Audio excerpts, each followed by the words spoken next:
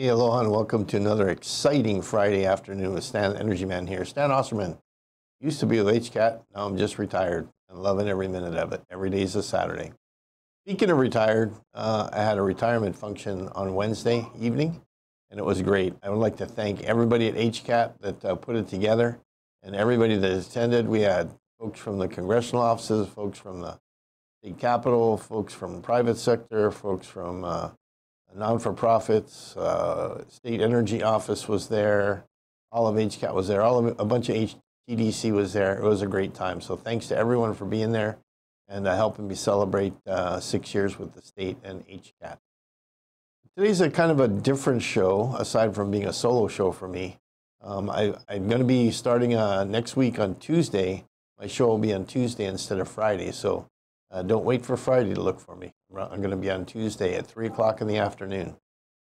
It's also Friday the 13th, which is always exciting. And we've had some recent events that have come to light that have gotten my attention. And I've talked about energy and the weather on several shows before. And, you know, it's really kind of appropriate that we really get serious about it. It is hurricane season right now. And with Hurricane Dorian that just smacked Jamaica really, really hard, I started thinking about our local scenarios and whether we're really ready, especially on Oʻahu, for the kind of weather that they just got hit with in Jamaica. And to give you a little background on me, I have 35 years in the Hawaii Air National Guard. I'm also a former police officer. And in the National Guard, we have to know how, besides doing our Air Force jobs, we have to be able to do military support to civil authorities and disaster response. And we actually have some fairly formal education conducted by the folks at FEMA and also other agencies, including some National Guard contract agencies that help us prepare our states and plan for natural disasters and how to interface with other agencies, including non-governmental agencies and state agencies and local police and civil defense agencies. So I do have the background. And some of the background training I've had has had some really great firsthand experience from some great planners.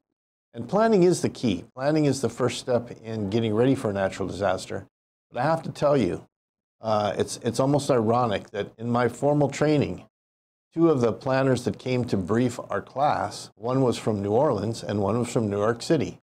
And this is before 9/11 and before the hurricanes hit the Gulf Coast that really spanked New Orleans badly. I forget which hurricane it was, but the interesting thing was that New Orleans had an awesome plan. I mean, it was incredible. They had buses moving non-ambulatory patients and elderly people, moving them to safe grounds, because New Orleans is basically lower than sea level, so they have a very sophisticated dike and system there to keep the water out of the city. And so when you have a hurricane coming in, it's really important that you have good planning. I was really impressed with both plans that were presented. Interestingly enough, though, they couldn't be executed. As beautiful as the plans were, the city of New Orleans was not ready to execute the plan that they had.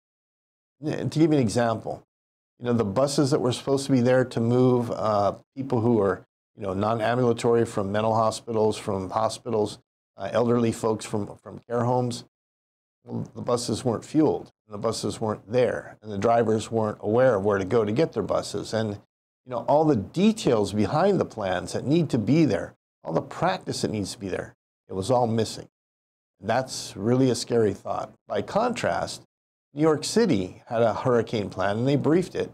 And it was really kind of interesting because they weren't hit by a hurricane, they were hit by a terrorist attack. But certainly the plans that they had, they fit, they worked, and the agencies were able to function together and work together in spite of the totally unexpected, totally off-the-wall attack that was rendered by civilian airplanes being flown into high-rise buildings. So with Dorian behind us now, and you know that kind of destruction evident, and a couple of years ago, Puerto Rico and Virgin Islands being hit, Oʻahu narrowly missed a big hurricane with Hurricane Lane last year. And Hawaii has had several hurricanes and even some tsunamis in my lifetime. I've lived here 65 years. And we've had some disasters come through. Most of them have really hit Kauai. Hurricane Iniki and Hurricane Eva pretty much spanked the island of Kauai. And we've had some earthquakes and some lava flows and other things happen on the Big Island. But when you really think about it, in the last half century, we haven't had anything seriously major hit downtown Honolulu and the island of Oʻahu. Now, to give you an idea of how energy connects with all this, I want you to think about, 'cause I'm really big into this. I like to put a practical side to everything that we talk about here on the show, and it's an energy show.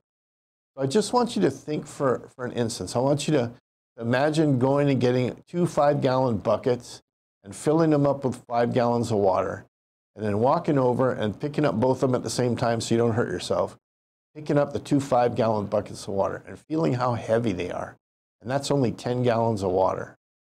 Well, I did some math this morning, and I'm not a math major, but I'll give you my formula too so you can check it yourself.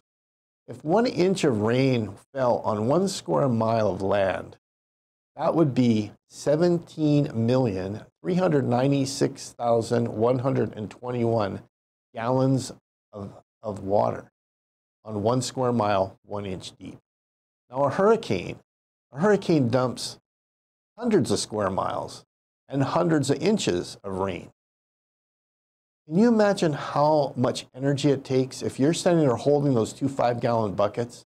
How much energy it takes, literal, physical heat energy, to get 17.4 million gallons of water up 2 or 3 miles in the sky as rain, to come down as rain? That's an incredible amount of energy, and we're not even talking about the wind power and things like that that come with a hurricane. Or if you're thinking in terms of a tsunami, a huge wave that moves across the ocean at 400 miles an hour and picks up millions of gallons of water and throws it on the shoreline. Can you imagine the energy there? And can you imagine the destruction that comes with that energy?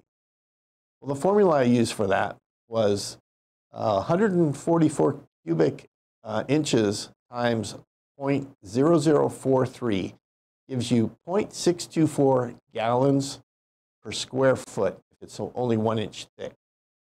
So if you do that math, it comes out to 27,878,400 gallons. And then when you figure how many gallons is that over that square mile, that's where the 27,878,000 comes from. So Hawaii's had the 2 major hurricanes in my lifetime. And the most serious storms have just been the hurricanes, and we've had a couple small tsunamis. But Oʻahu has really been dodging the bullet for a long time. And we have plans. I know the National Guard has some plans. They could be better. They could be more fleshed out. But I can guarantee you, as a state overall, we're really not ready. So let me give you just a glimpse of the scenarios. I'm just going to give you 2. The 2 most likely and the 2 probably most deadly. Scenario 1 is a tsunami. First of all, if there's a major earthquake in Alaska, in California, in Chile, in northern South America, in the South Pacific, it could generate a tsunami that can impact Hawaii. And what would happen if it impacts the south coastline? Well, first of all, a tsunami, no matter where it's coming from, has what we call wraparound effect.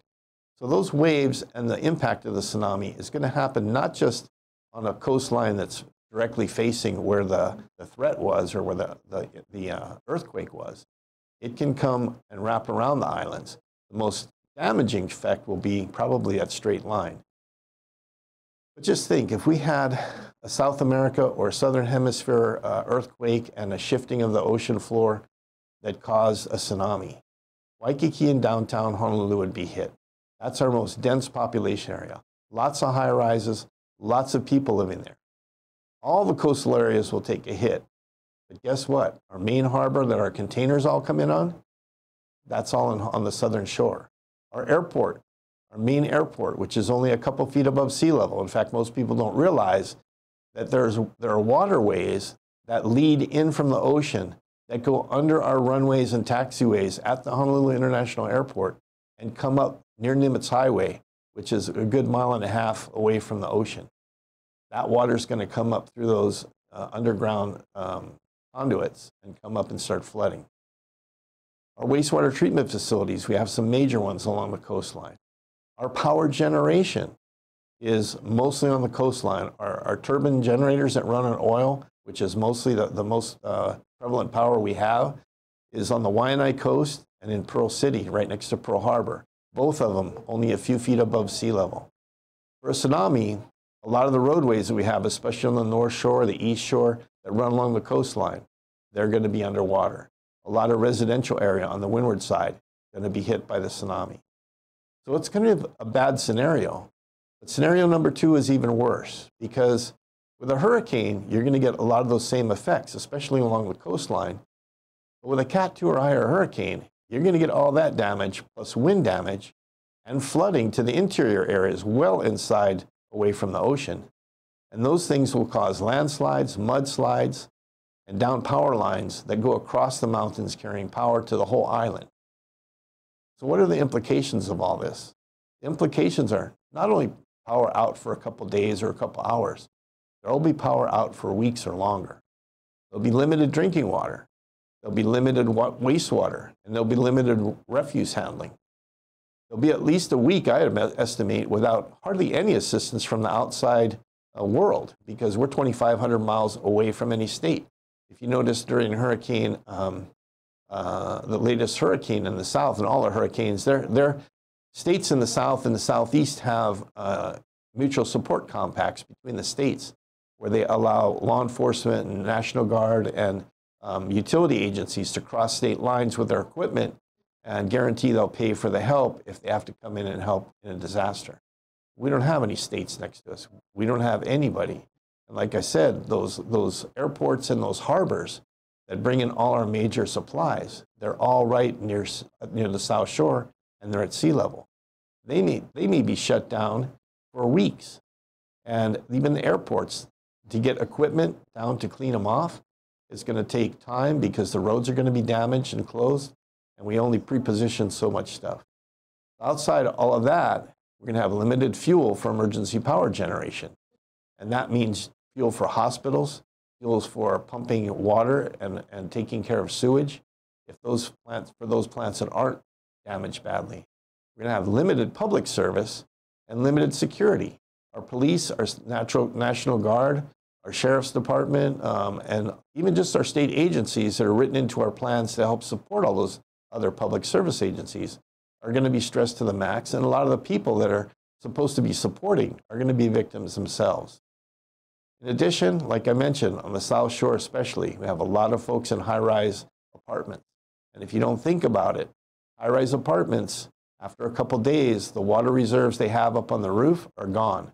So therefore, there is no water in your high-rise apartment. There is no toilet operating in your high-rise apartment. Elevators are not going to be working. So you're going to have to bring up all your water, all your food, everything you need to your apartment from ground level if you can get it. Because guess what? If the stores are all shut down and guaranteed, even though we feel like we're civilized, there's going to be looting, there's going to be unrest, there's going to be people that are absolutely panicking because they weren't prepared, they don't have food. There's going to be limited communications, there's going to be serious public health issues. So we really have to think about the implications of what we potentially are facing, not if we're facing them, but when we face them. We're going to take a quick break here. I'll be back in 60 seconds, and we're going to talk about how energy dependent we really are. Aloha, my name is Victoria, and I'm a host at the Adventures in Small Business.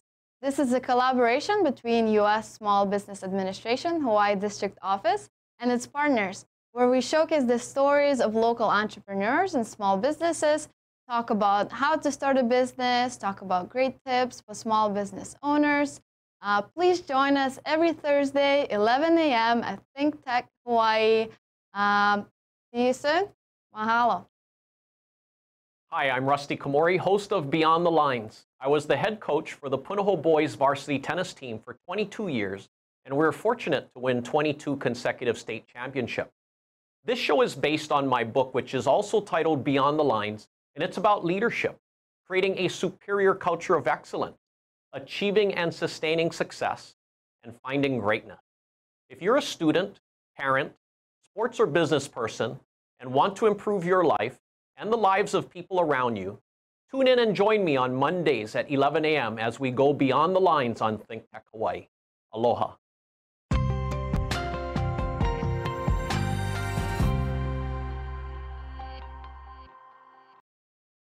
Hey, welcome back to Stan the Energy Man on Scary Aloha Friday, which also is Friday the 13th, and we're talking disasters in honor of Friday the 13th. We finished up by talking about how energy dependent we are. I had a guest on earlier this year named Professor Nate Hoggins, and he introduced me to the concept of energy blindness. And that's really kind of the focus of us not realizing how energy dependent we actually are. Most people can tell you how much their electric bill is, but they can't tell you how many kilowatt hours they use per day in their house. And that's because most of the time, we really don't pay attention to how much energy we use for anything. Our cars are like 200 horsepower plus. I mean, some are really heavy duty, but 200 horsepower. I mean, I have 200 horses worth of energy just to get me from Kailua to town and do 45 or 50 miles an hour. I mean, that's a lot of energy that we take advantage of, but we really don't appreciate. Well, there's a lot of energy in storms, and we really are energy dependent in ways you probably didn't think about. I really feel sorry for folks that live in high-rises if we have a major incident here in Honolulu. But even the folks who don't live in downtown, they may have invested in solar on their house, and they have great solar photovoltaic cells on their house. If you don't have a battery system that's capable of helping you, and giving you the ability to disconnect from the grid, you won't have any power either. So that great investment you put on your roof, all the solar panels, and you think, well, when everybody else doesn't have electricity, I'll have it. Well, if you're interconnected to the grid, Hawaiian Electric will make sure that you don't come back on the grid. They control it, and that's part of the contract you signed with them, because they can't afford to have energized lines from people's houses while they have people trying to refurbish their grid and reconnect everything. So unless your PV is made to disconnect from the grid, and unless you have energy storage on your side to help the grid, help your PV get activated and come up and provide power and recharge itself, you're really not as independent as you think. So in all disasters, not every area of the island, for example, is severely impacted. Even in a tsunami. If you have a tsunami, yeah, the coastlines are going to be devastated, but inland, there's actually a lot of areas that won't be impacted, that the roads will be fine, and everything should be pretty much normal, except that all the shipping and stuff that comes through the ports and the airports is going to be tough for a while. But really, there's no reason why we shouldn't be more energy independent. We have plenty of solar, we have wind, we have geothermal, we have ocean thermal. We have so many. We can actually gasify our rubbish and make some power that way. We have many ways that we can make enough energy. In fact, if we could tap into geothermal, and geothermal is available on Oʻahu, on Maui, and on the Big Island relatively easily, we should be able to get good, solid baseload power even during a disaster. But more importantly, our grid is not set up to be divided into little subgrids. And what we really need to do is look at our infrastructure and have HECO or somebody decide how much each community can handle on its own with its own solar, and start designing what we call microgrids. Now, microgrids are great because they can take care of themselves when they need to if they're isolating themselves from an outage or a big disaster. That way, if the folks down on the coastline have been inundated, have been pounded, have been taken offline, we can have part of our community that can actually make ice and maybe even make fuel. Like if we have hydrogen fuel cell vehicles, we can charge batteries and we can make hydrogen for vehicles that can help clear the roads, clear the runways, fix up the ports, to help us be able to accept the FEMA responses and the aid that we need to get when it comes in and when our limited supplies are running low. We should be much more sustainable, but that sustainability means we have to start doing it now. We can't wait for the disaster to be on our doorstep. We need to start doing it now. We can't wait till 2045 when somebody decides that's when we need to finally come off the fossil fuels for our grid. We need to actually start taking our grid, sectoring it out, making sure we have a reasonable chunk of the island that can take care of itself, and then have the software and the computers that can interconnect the grid and leave it connected and operating, but be able to isolate itself into microgrids for survivability and resiliency. The definition of resiliency being that if you're hit by some unexpected event, you can come back and bounce back. And if you're really resilient, you can actually bounce back stronger than before the disaster. And that should be Hawaii's goals, not just to be resilient to the point where we can sustain ourselves and recover, but to bounce back even stronger.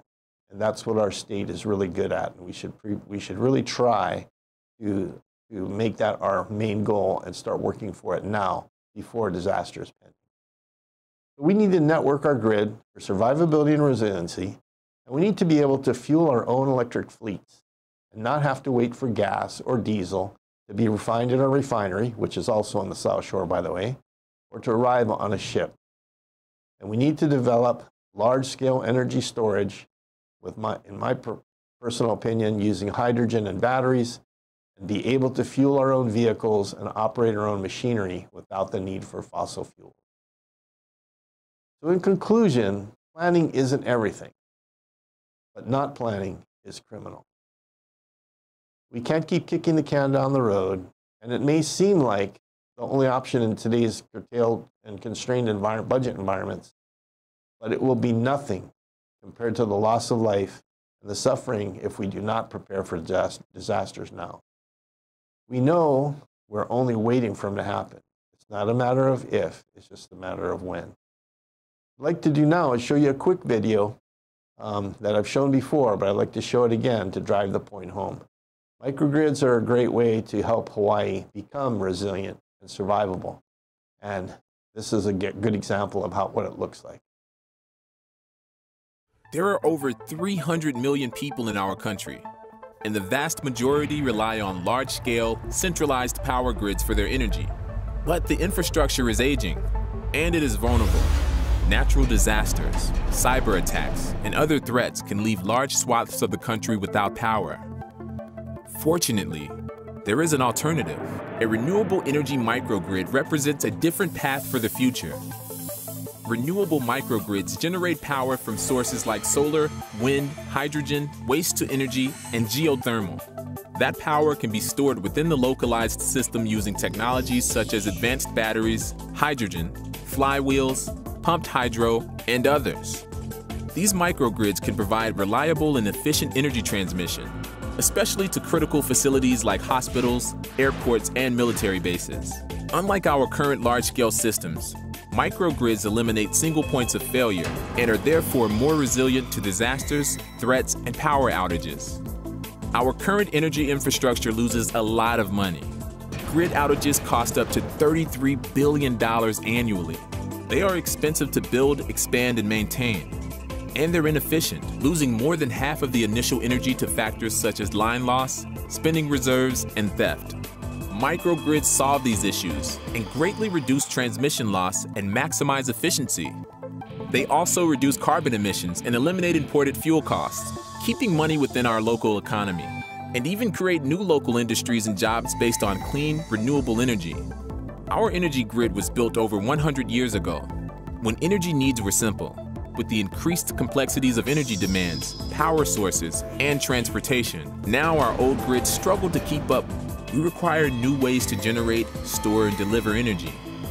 Renewable energy microgrids are a potential long-term solution that will provide safe, clean, reliable, and efficient energy for generations to come.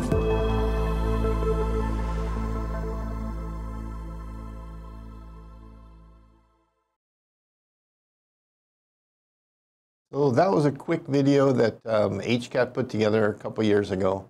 And we like showing it and keep showing it. And I've got the approval of the folks that run HCAT now to keep showing it. But it's important. And even if your microgrids can't support the whole community that it gets its power from at once, if you have a hospital in that area, it guarantees the hospital keeps going.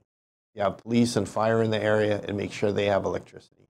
And if there's any electricity that can be spared at night, hopefully the communities can also share some of that and share a few hours of power to make sure their food stays fresh and they can do things. Microgrids are the way to go. And one of the main things that HCAT is working on right now is a renewable energy microgrid for the Air Force. They're demonstrating it at Joint Base Pearl Harbor Hickam. Burns and McDonnell is designing it, and they're going to be building it. It's been approved for construction, and we've just had our final program review to look at implementing it and getting it in the ground. And we're hoping that once it's in the ground and people actually can see it, touch it, and understand how it works, and see the reliability and the versatility of it, it'll make sense to a lot of folks, a lot of big electric grids, and the military, and they'll see the benefit of being self-sustaining and resilient, all based on renewable energy microgrids. That's going to wrap it up for today on Stan Energy Man, and don't forget, we're not on Fridays anymore. Starting next week, we're going to be on Tuesdays, and I'll be doing next week's show directly from the Big Island at Blue Planet Research. Haven't told Paul Pontio yet, so if he's watching today, get ready, Paul. We're coming to have a show on Tuesday over there. And we'll be talking to you from the Big Island on Tuesday. So until then, aloha.